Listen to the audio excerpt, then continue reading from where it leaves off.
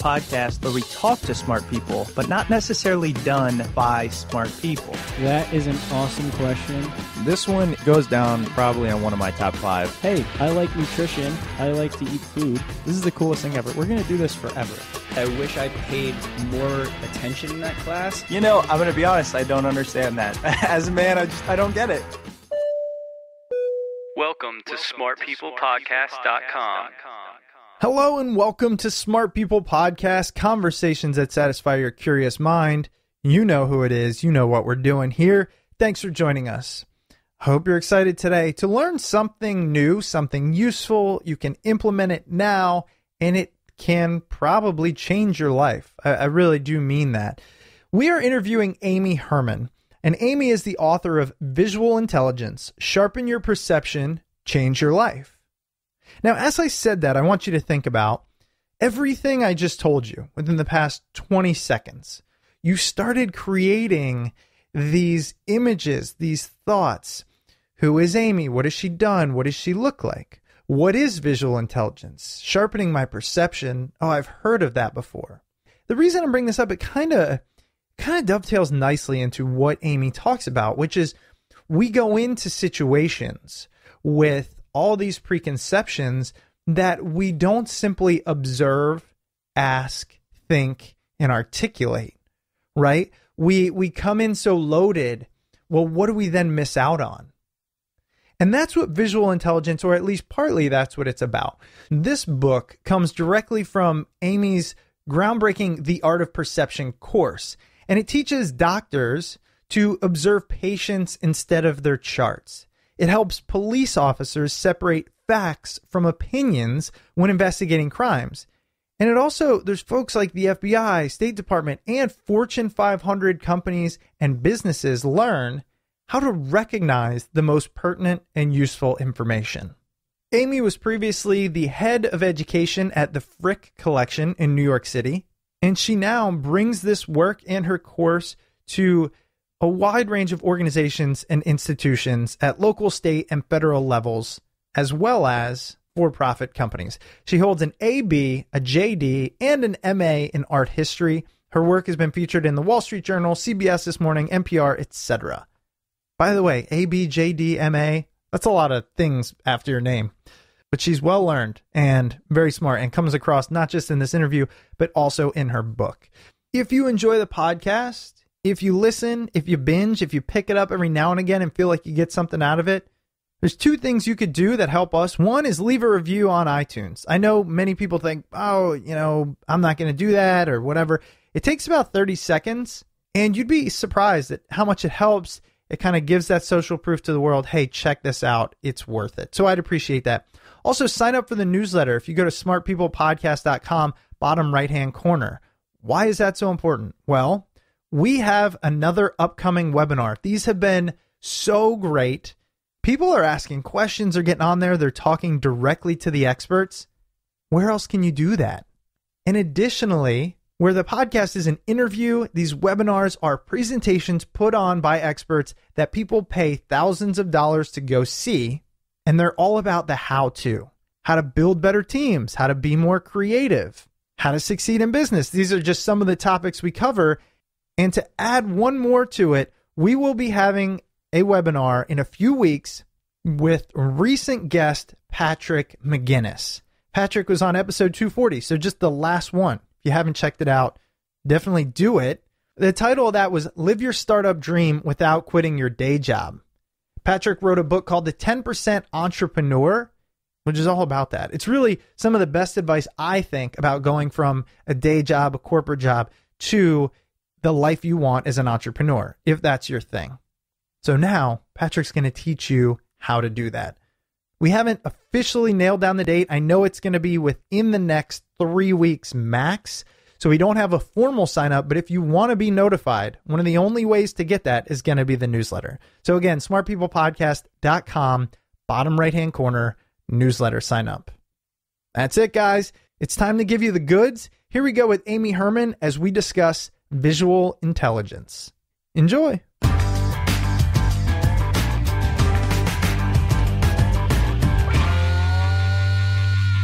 Amy, thank you for so much for being on the show. I know we were kind of just talking a little bit. I had a chance to get through most of your book. I just got it. And I think this information is almost critical for anyone and everyone. So I can't wait to get into it. And thank you again.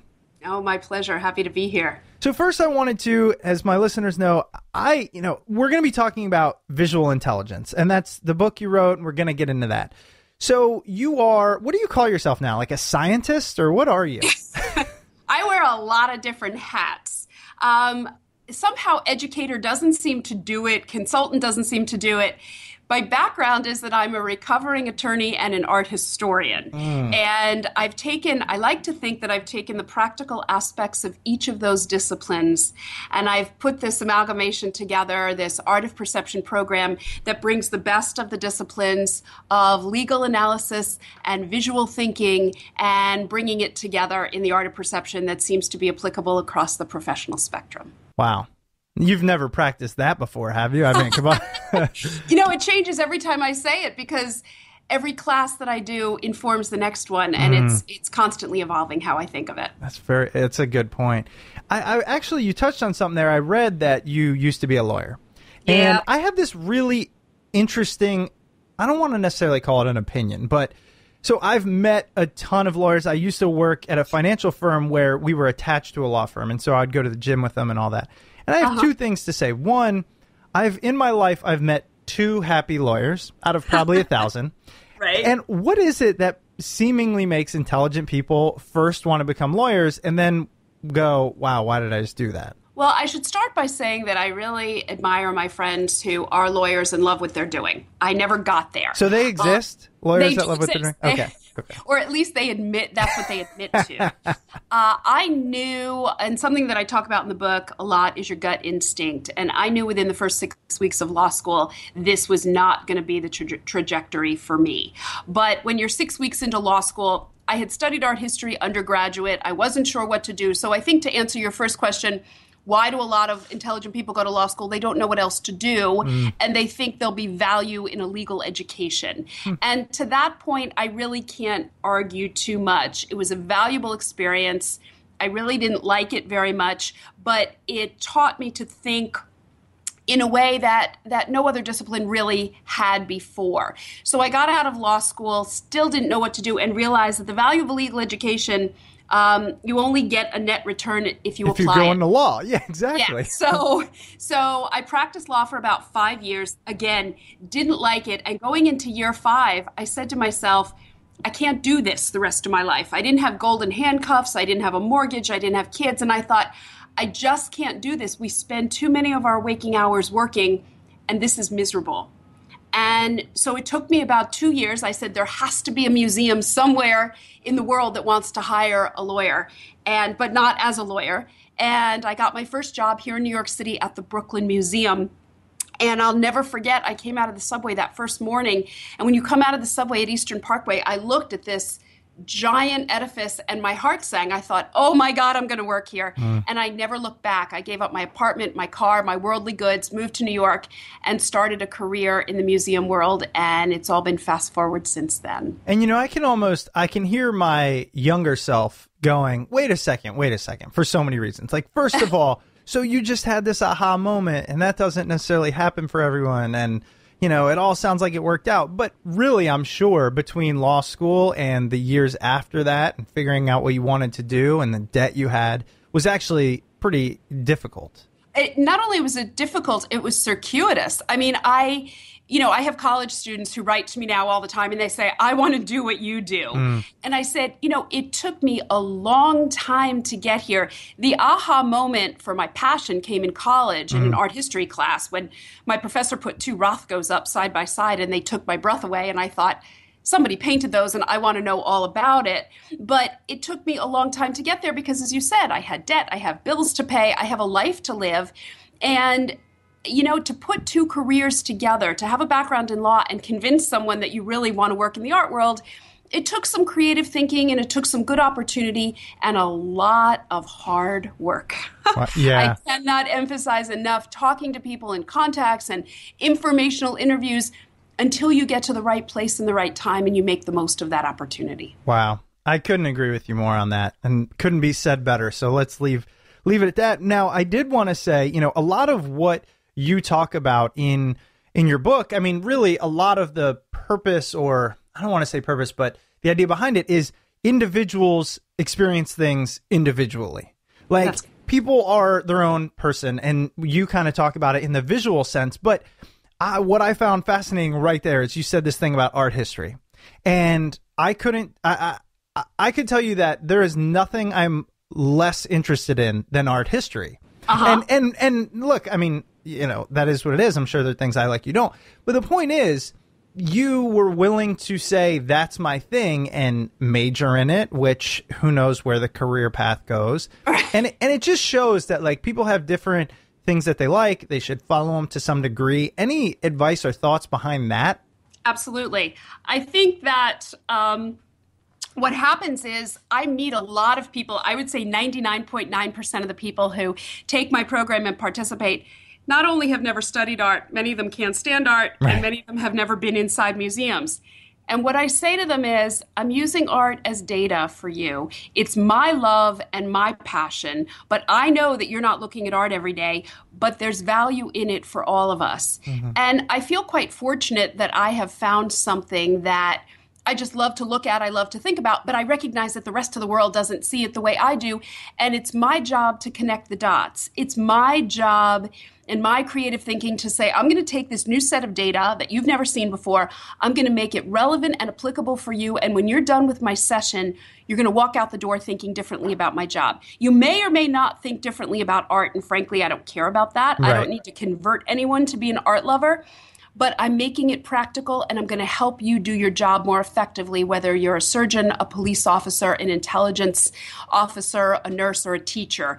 And I recognize fully that not only do people not like art, most of them don't know anything about it, and that's just fine. Yeah, and I should have prefaced it with this. I kind of felt safe telling you, I don't really art history and art in general, yeah, because I went through your book, and I understand how you use it to tell a larger story, how you use it to really explain this whole idea of visual intelligence. And it does kind of, I started having I wouldn't say, I love it more and I want to, but a new appreciation for what just the visual intensity of art can provide anyone. You know what I mean? You know what? That's exactly what I wanted to achieve in the book. And in fact, I just came into my building and my doorman stopped me in the lobby and he said, I'm 3 chapters into your book. I'm loving it. And I would have never picked up a book like this. Wow. He said, I never thought that I could look at art and have any questions about it and think about it. And he said, you opened my eyes and I didn't know they were closed. Wow. It's a really powerful statement. That's what I hope to do with most of my readers. Nobody thinks their eyes are closed. And I'm hoping after reading this book, they're going to say, wow, maybe I'm missing something. Well, I'll tell you. So let's get into it. One of the scary things here is you do point out what we're missing.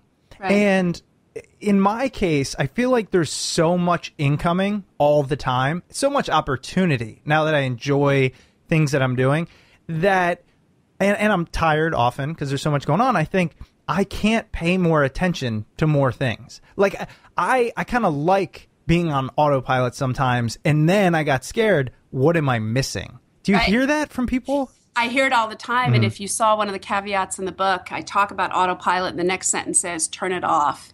Mm. The problem with autopilot, it's sort of how we have to live our lives. We have a routine. We do certain things every day. And autopilot makes it easy for us. We don't have to think about everything. But the danger in relying on that autopilot is things that are going to be out of the ordinary, we're going to miss them.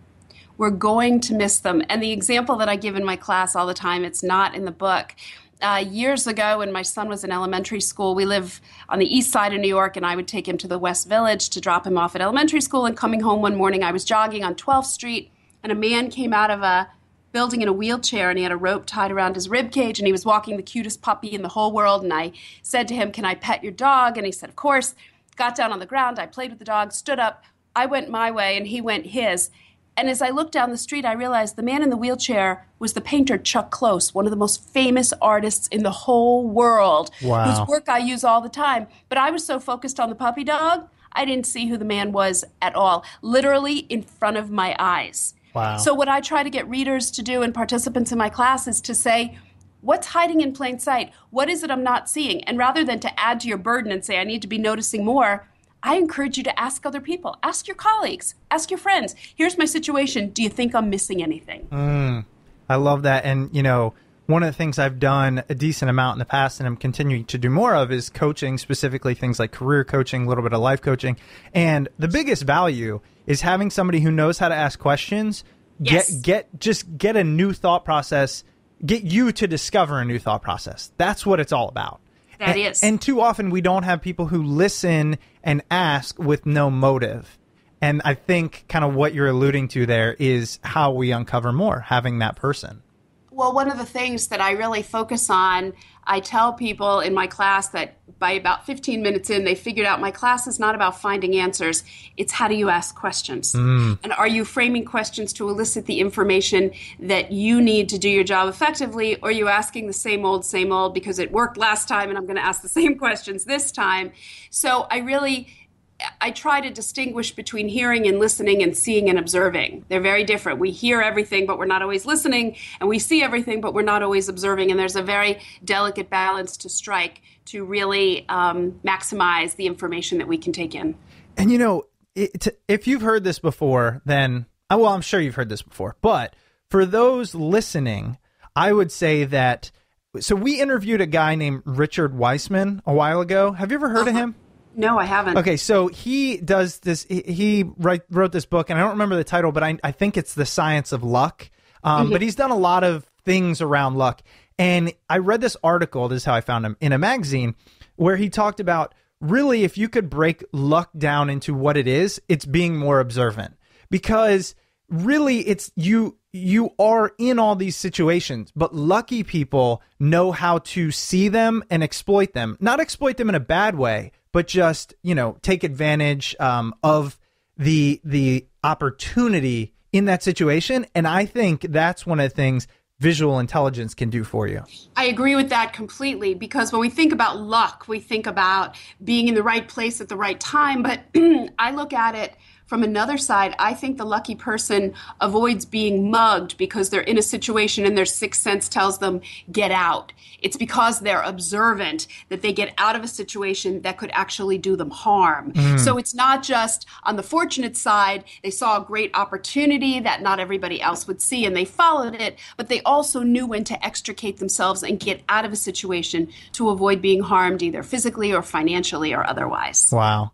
Well, and so again, I just, I can't wait to get in. Let's do it. I'm sure people are like, okay, I get it. Let's learn. So first, tell us what is visual intelligence? And for the whole title of the book, just so everyone kind of gets this frame of mind, it's Visual Intelligence, Sharpen Your Perception, Change Your Life. So let's hear more about it. Okay, so visual intelligence, the book was a natural outgrowth of the teaching of my program that I've been doing for 14 years. And my program is called The Art of Perception. And in a nutshell, what The Art of Perception is I work with professionals across the spectrum, doctors, intelligence community, law enforcement. And basically, I teach them to enhance their observation and perception skills by learning to analyze works of art. And you may say, well, wait a minute, what does being a police officer have to do with looking at works of art? That's the craziest connection I've ever heard. But what I do in The Art of Perception and the natural outgrowth in visual intelligence is explain that art is a really wonderful set of data. It's new, it's different, and everybody sees something. You can't get into my program and look at a slide and say, well, I don't know, because everyone sees something. And the crux of the program is about what you see and how you communicate what you see. So what I do, people always call me and they say, oh, come teach us how to see. I can't teach people how to see. You either know how to or you don't. But what I do, the book is broken down into these different chapters. I practice what are called the 4 A's. Every person, regardless of profession, practices 4 A's on a new situation, new patient, new client. They assess their situation, they analyze it, they decide what's important, what's not.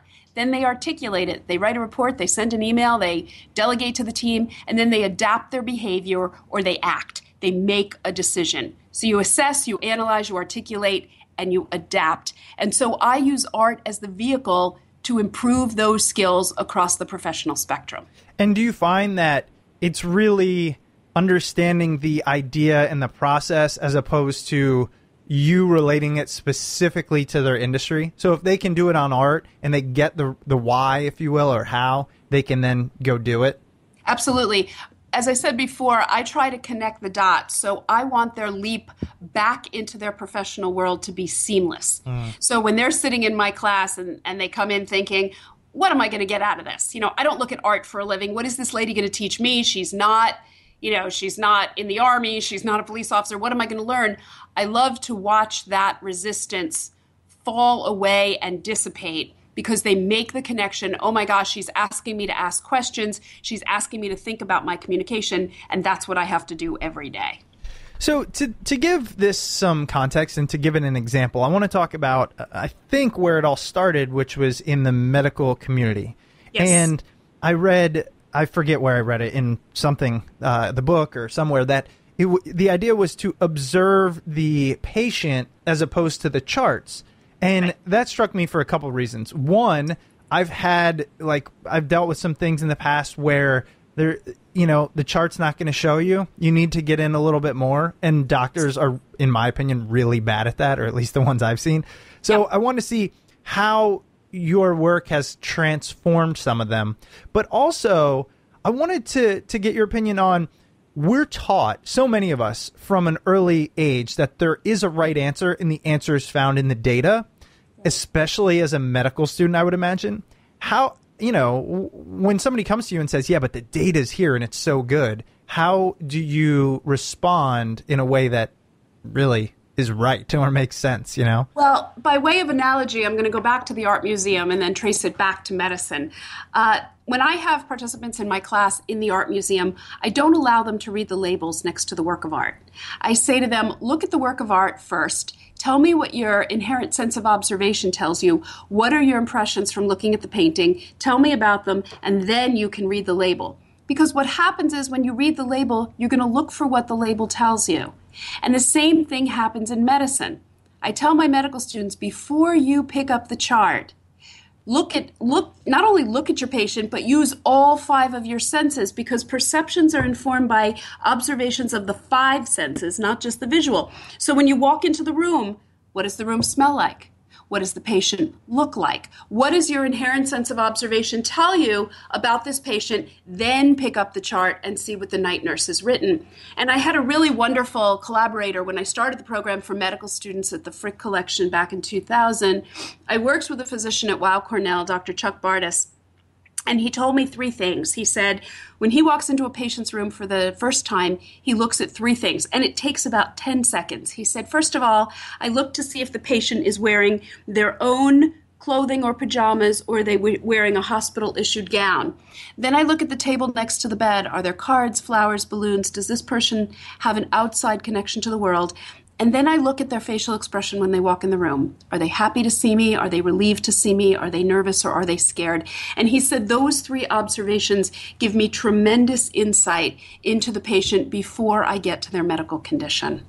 Wow. And that's what I tell people to do. Just look. And I dare say one of the biggest impediments to just looking is our reliance on digital technology. It's so much easier to look down at your screen and look at your phone and look at your iPod than it is to look at somebody or look around the room at a board meeting.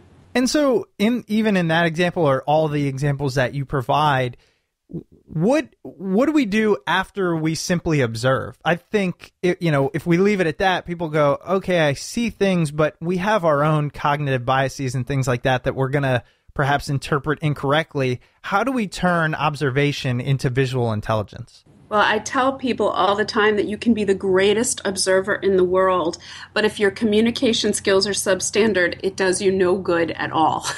If you can't communicate what you see at the relevant time and place, it gets stuck in the brain. And I think that part of the reason I think my class is resonating with so many people is because something gets lost between what we see and what we say and what we type and what we text.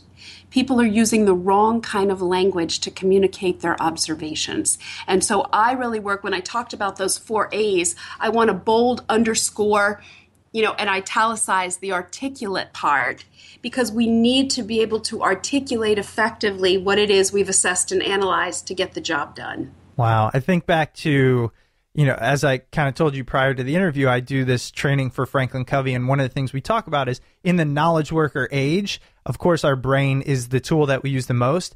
And because of that, if we can't articulate what we're thinking or what we solve, then nothing gets done. Because, exactly. If it happens up there, it has to come out somehow. And it comes out through verbal and nonverbal cues. Well, I heard a great anecdote. I love to get feedback about the class, even months after I've taken it. And I was working with a big multinational corporation, and they told me I do a series of interactive exercises in my class where one person has to look at a work of art that they've never seen before and describe it to their partner who can't see it. And, you don't say who did it. You have to describe exactly what you see, and you have 1 minute to do this. And it sort of gets your mind thinking in a descriptive way. And she said they start their Monday morning staff meetings with that exercise every Monday. Wow. Just to get people talking and thinking about articulating in a more effective way. Now let's take a break for a message from our sponsor, libertarianism.org. Yes, they sponsored our show last week, and we thank them for their support. Always interesting to get a new one on the show and perhaps expand our views. So much political talk is superficial. Just turn on the cable news these days. I really don't want to get too political because of how highly charged of a subject it is. But here's what libertarianism.org has to say. If you're interested in the ideas, philosophy, and history driving our politics, check out libertarianism.org guides. These guides are self-paced online courses taught by professors and experts in their field. In these guides, you'll be introduced to basic ideas and principles of a free and flourishing society, and they can also serve as a path to further learning. These guides include an introduction to political philosophy featuring Jason Brennan and an introduction to libertarianism featuring David Bose, with many more to come. Again, you can find these guides on libertarianism.org. I just want to say we thank them for their sponsorship, and it is not necessarily an indication of our personal political views. Again, feel free to visit libertarianism.org. Now let's get back to the show. Wow. Oh my gosh. Out of the blue, that just reminded me, and I need to be quicker. So I'm reading Elon Musk's biography. Yeah. And one of the things he talks about is if you can't give somebody else all of the information they need. So you have all of the information inside you, right? And you're making assumptions and you're having conversations based on it. But if you can't give it to somebody else, they are going to come up with different answers and different problems. And he said, so even if you could clone yourself and give that person 90% of the information, they're going to come up with a completely different path, execution, strategy, problems, which really struck me. I mean, because how many times do we give that other person all of the information?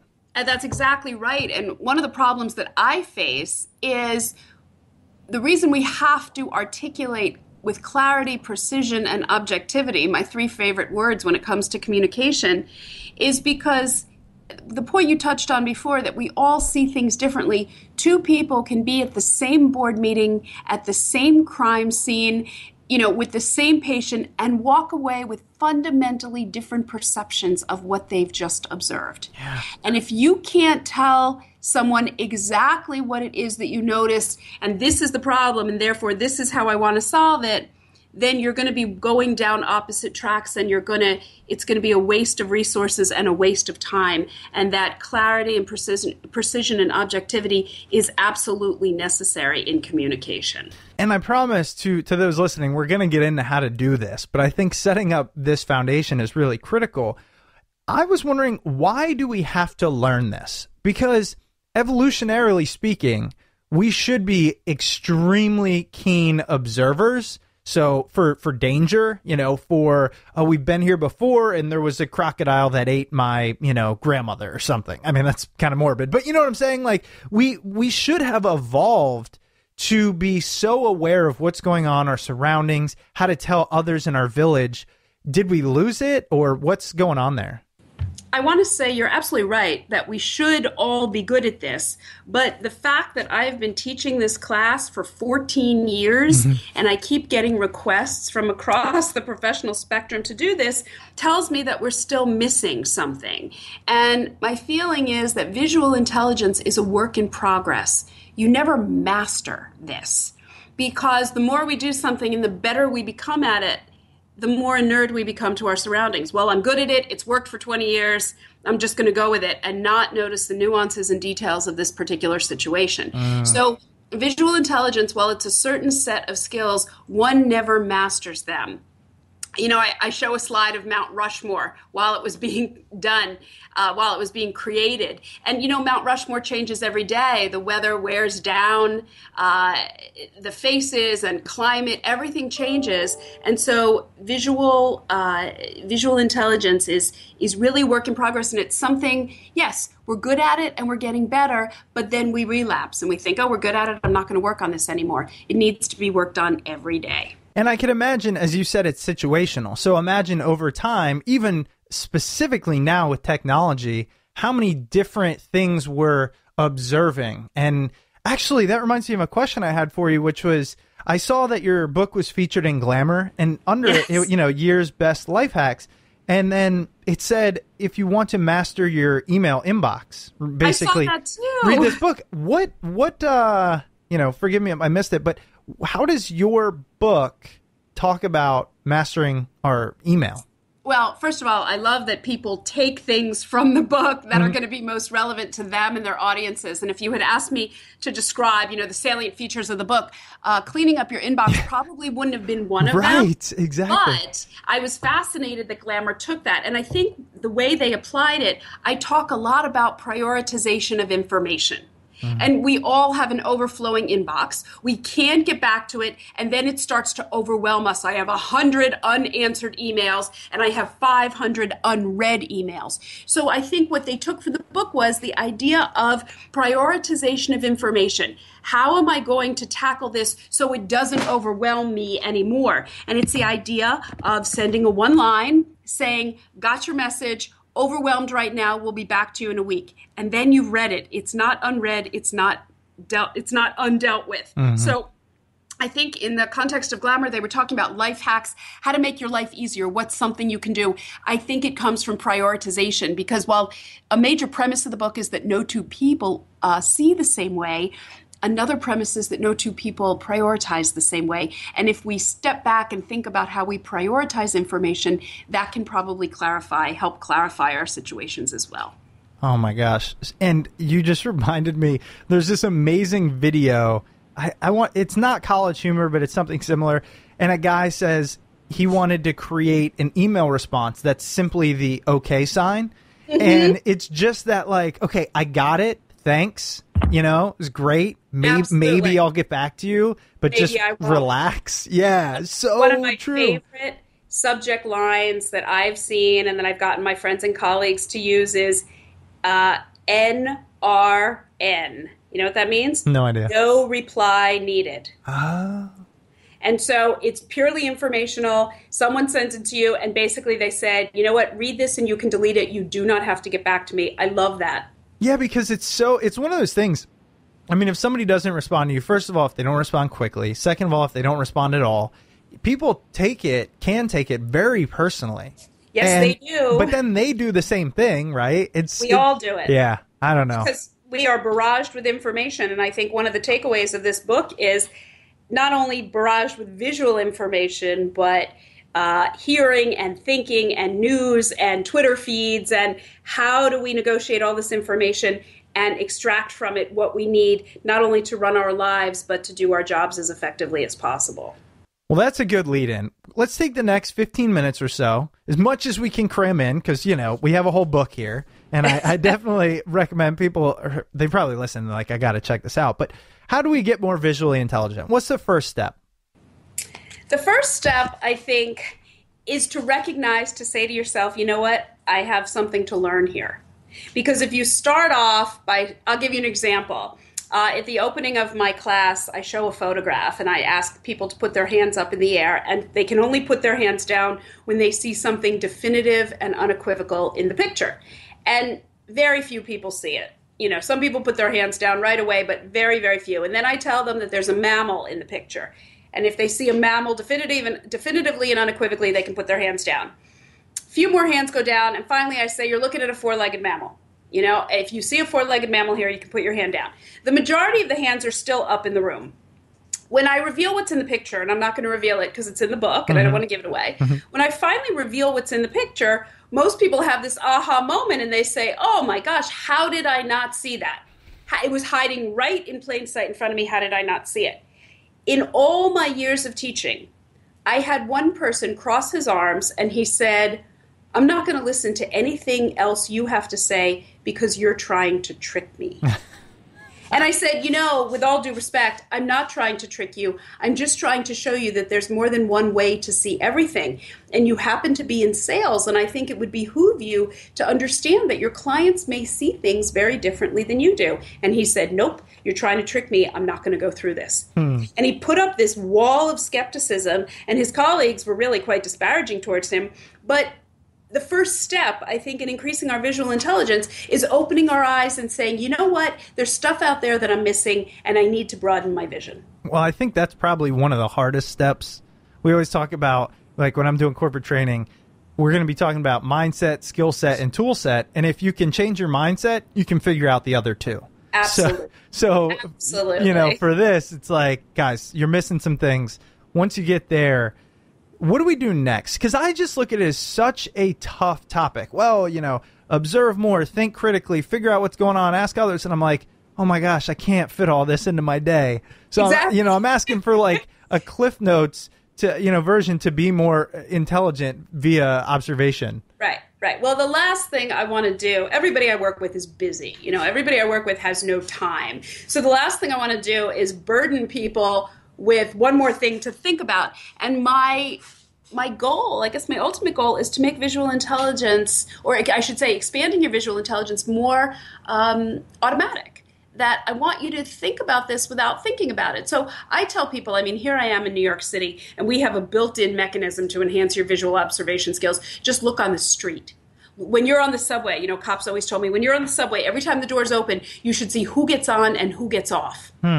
What do you notice around you? Who's sitting next to you? What are they wearing? What do they smell like? Could you tell someone when you get off the subway, could you identify a witness who was standing next to you? So it's the idea of looking around you and making a conscious effort to look up from your digital technology. And in no way am I suggesting giving up your digital technology, because we all use it all the time, but to be more aware of your surroundings. You know, my son and I play this game. It's called Trivia. What did you observe? The poor child lives and breathes the art of perception. But whenever we're in a restaurant and the waiter or waitress takes our order, without fail, after they take the order and walk away, he says, trivia, what was the name of the waiter? And, you know, it's small details like that. You may say, well, I don't need to know the name of the waiter. No, but you need to know the name of the wife of your client. And you need to know how many children your client has. And you need to know how many times the patient has come into the hospital with congestive heart failure in the last 6 months. So the same way of looking at art, no, you don't need to tell me, you know, everything George Washington is wearing in that portrait. But you need to be able to tell me that you noticed a rainbow in the upper right-hand corner. So it's about being more observant of your immediate surroundings, so then when you're in an important situation and a professional situation, you transfer those skills readily and seamlessly. I actually was visualizing that image, the George Washington and the rainbow you were talking about, just because I would miss that rainbow. One of the things I would imagine you see a lot or run into is the fact that we aren't as observant as perhaps we could be or should be, however you want to look at it, is because we are so inwardly focused. Yes. Do you talk about that? Do people have to address that? Yes, I have to address it all the time, because I quite simply say, you know what, it's not all about you all the time. And we are inwardly focused, and I keep coming back to this, our digital technology. only compounds the problem because it's our focus on our phones and on our screens and on our Facebook page and our Twitter page. And it's one of the things that I really concentrate on. It's not just about I see, I notice, I did. It's about self-perception. We need to be aware, how do people see us? Do your colleagues know not to talk to you before your third cup of coffee? Do you send emails in all capital letters all the time? And how annoying is that to people? You need to know how you come across. I always say that self-perception is critical for professional development. So the idea of looking at art, it's self-reflective also. How do I see this? What does this remind me of? What are my associations? Not just what I see, but how do people see me? And for anyone out there who's thinking, well, I don't know how this necessarily relates to me, or if I can make it more a part of my life, you brought up this story for me. One of my first friends when I moved here, I was about 10. I remember I went out to dinner with him and his family, and his dad was he was like, I'm sitting right there in that chair. Okay, so then maybe a few weeks later, we do it again, and I'm sitting in a chair, and he was, I'm young. He's like, get up, I'm sitting there. And eventually I realized as I became better friends, he's a lifelong Secret Service agent protecting vice presidents, Al Gore, all this. And he was conditioned to looking at the entryway. That was his thing. And it was such a part of his routine. Think about how much more perceptive he was because he focused on it for so long. And I think that's kind of one of the things you're alluding to here. Absolutely. Absolutely. And, we get into this routine of what our vantage point is. And when it changes, it rocks our world. When he said to you, I sit there. Yeah. There was no question that you were going to get up or whoever was there and he was going to sit down. But one of the things that I try to talk about, and we spoke about this before, is flexibility. To have flexibility and not lose your bearing. Now, of course, when you're a police officer, and, I had a similar experience. I've been on the beat with cops for years. I go out with them on the street, and sometimes I'll have to remind them that I need lunch because they seem to be able to go hours without eating. So we went into a local pizza parlor, and we sat down, and they did the same thing. No, Amy, you sit over here, we sit there, because they have to be looking outside all the time. Their backs can't be to the window and to the door. And so we need to be flexible in the workplace. We need to be flexible in home. And as I said to you earlier, it makes life easier for everyone when we can roll with it and not lose our edge, not lose our ability to observe. Those professionals, they have to be looking. But for the rest of us, we should be able to transfer those observation skills and be flexible in what we do, because I think it makes us more efficient as professionals and as people. Absolutely.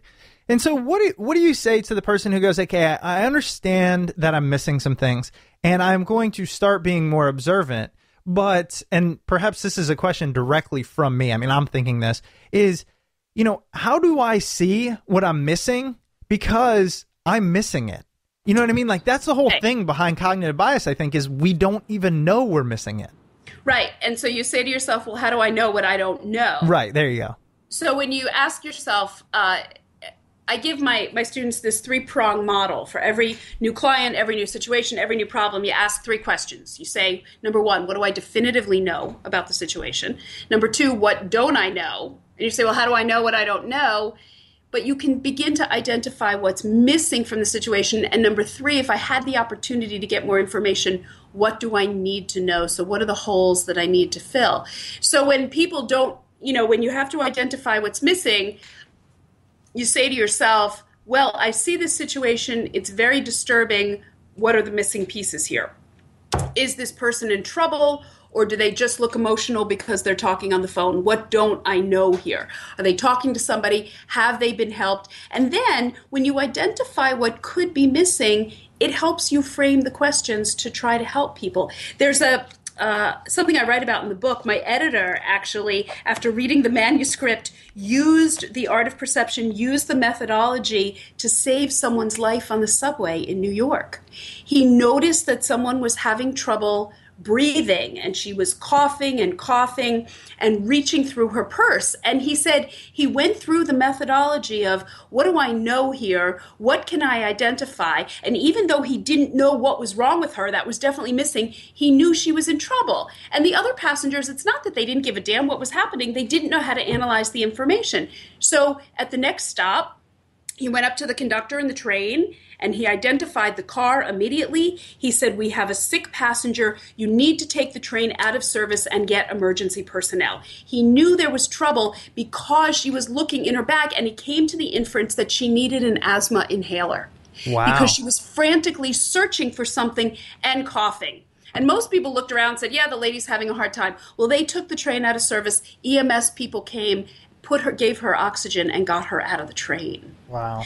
And he wrote about it. We put it in the book because he said, before reading Visual Intelligence, it's not that I wouldn't have cared. I just wouldn't have had the set of tools to be able to do something. And even though he didn't have complete information, he didn't know what was wrong, he could put his communication skills together in such a way that he could communicate to the conductor that there was a problem. So that's how it can be used. And that that can happen in everyday life. How do you translate this to business? I know you do a lot of Fortune 500. You have a lot of clients and you do speaking for them. I mean, again, if I wanted to be a terrible interviewer, I could guess how you do it. I'm sure everyone has a number of guesses, but really what seems to be the most pertinent when you're dealing with kind of for-profit companies and how to be more observant? A couple of things that I really emphasize in for-profit companies. The first one is being able, as we talk about, seems to be a common thread, seeing what's there, but also what I call the pertinent negative, seeing what's not there. And when you're talking about forecasting trends, if you're thinking about gathering data, if you're looking at the markets and you have to forecast trends, you need to evaluate not only what you see, but what you don't see. The pertinent negative is being able to articulate what's not there. What omissions are you noticing? And how do you delegate that to your teams to help them see what other people don't see? So in that for-profit context, we're talking about information, evaluating, gathering data, and then distilling that data down into a format that you can delegate to your team in vision and in strategy for a company. So it's about reevaluating ways of thinking, revising what you currently believe, and distilling information to help you and your teams to see what needs to be seen in the marketplace and communicate it more effectively. And often with these for-profit companies, they have to do this across cultural landscapes. You know, they're multiple multinational corporations, and they need to recognize what their biases are and be able to communicate effectively across the cultural landscape. Well, I mean, I can see how this information really can translate to so many aspects of our lives, different professions. I again, really recommend those of you listening, check out the book, Visual Intelligence, see maybe how it can help you out, and reach out to Amy, which we'll get some information on how to do that. Well, Amy, I really appreciate it. Thank you so much. I know you're busy right now. I saw your book tour. Looks like you're all over the place. I am all over the place. It's going to be a busy couple of weeks, but I'm enjoying every minute of it. And if, you know what, for those listening, they might be in these cities. I'll run down real quick. Seattle on May 18th, San Francisco, May 19th, San Antonio, May 23rd, Boston, May 25th and 26th, Princeton, June 6th and 7th, Annapolis, June 20th and 24th, Chicago, June 30th, and I'm seeing you're back in D.C. on June 16th. Yes, and if anybody can't make those cities and wants to contact me with any questions or read more about the art of perception or visual intelligence, they can go to my website at www.artfulperception.com. Artfulperception.com. Where are you on social, or do you write other places, anything like that? We are on Twitter, and we're almost on Facebook with the book, so we're going to be out there. Okay. You know, it's funny. I was thinking this the other day. I was listening to a podcast, and they say, tell us where you are. And I think soon it's just going to be like, here's my name. Type it into Google. That's it. I am so out there on Google. If you type in Amy Herman, Art of Perception or Visual Intelligence, you will find me. You'll find her. So that's where to go. Amy, thank you again so much. Excellent. It's really been a pleasure talking to you. Thank you so much for having me. Absolutely. Thanks again. Have a great day. You too. Bye-bye. All righty. Bye-bye. All right. Welcome back from the show. I hope you enjoyed my interview with Amy Herman. You guys might be thinking, Chris, we've heard enough from you. Where's John? At least he normally gives us the outro. Well, funny enough, John just moved. Congratulations on the new place there, buddy. But his internet company is on strike. Seriously, like legit strike. I'm not going to go ahead and name names. Cough, Verizon, cough. But they were unable to get to his house. So he doesn't have internet. He can't set up the podcast, all this stuff. At least he can go to work and do the editing and get it posted. Anyway, if you've stuck around through this diatribe, thanks so much. Remember to sign up for the newsletter, smartpeoplepodcast.com, bottom right-hand corner, and reach out to us on Twitter. We're at smartpeoplepod. John monitors that most of the time, so that's how you can get in touch with him. I listen to it and see what he says and let him have his fun. Hope you guys are having a great week, day, year, wherever you may be. Look forward to catching you next week on Smart People Podcast. See you later. Thank you again to our sponsor today, libertarianism.org. Libertarianism.org has self-paced online courses about free and flourishing societies. They're called libertarianism.org guides. Libertarianism.org guides feature expert insights from top professors. Whether you're encountering ideas for a free and flourishing society for the first time or want to explore it more, libertarianism.org guides will help you get your footing.